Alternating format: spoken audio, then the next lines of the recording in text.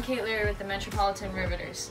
Today we're going to do a drill called circle passing. Typically you do it with a group of people in a circle. However, I'm just going to do it by myself off this wall. So when we're passing, we're in our athletic stance, our top hand is out off our body, and we want the ball to start the heel of the blade, and we're just going to push it forward off the wall, nice and gentle and low, okay? We don't want it going up in the air. We want to keep it on the ground. So we're just like this, pushing it.